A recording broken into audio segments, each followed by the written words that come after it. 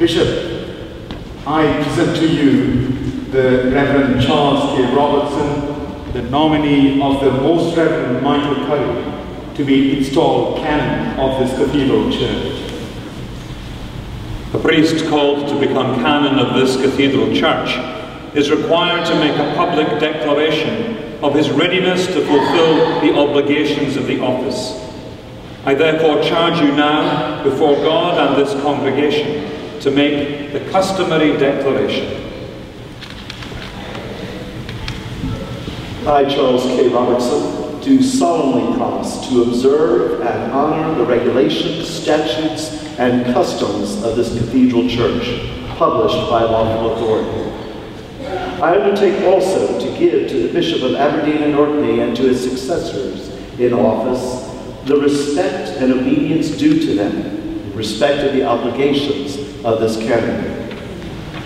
I shall endeavor to discharge faithfully such duties as are rightfully assigned to me, and particularly strive to maintain and to further strengthen the ties that bind together the Episcopal Church in the United States of America and the Scottish Episcopal Church, and in particular the Diocese of Connecticut and the Diocese of Aberdeen and Orkney.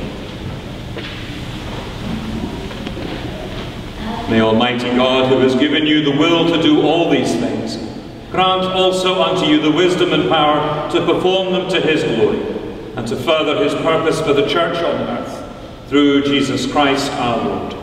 Amen. Amen.